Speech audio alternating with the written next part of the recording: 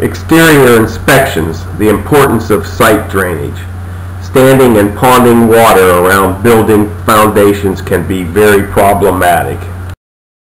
Negative grading and poor water management details will enable water intrusion into buildings and cause environmental issues to its occupants and damage buildings. Follow the blue arrows below to see where water enters. How to overcome flooding and water runoff. Swells can be created around the home to direct water away from the foundation.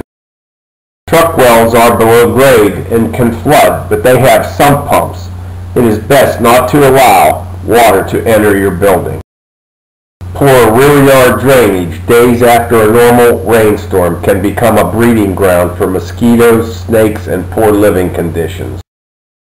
Negative grading towards the front door and planter boxes against walls together with water draining into a crawl space can create unhealthy living conditions. Recommended slopes to avoid water intrusion and maintain healthy homes are 1 and 48 inches on non-permeable surfaces and 1 and 12 inches on permeable surfaces.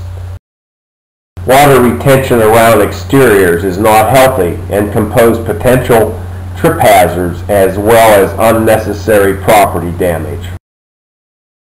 Water intrusion is the cause for numerous failures that occur in the construction industry. Inadequate or poor site drainage can be very detrimental to homes and buildings.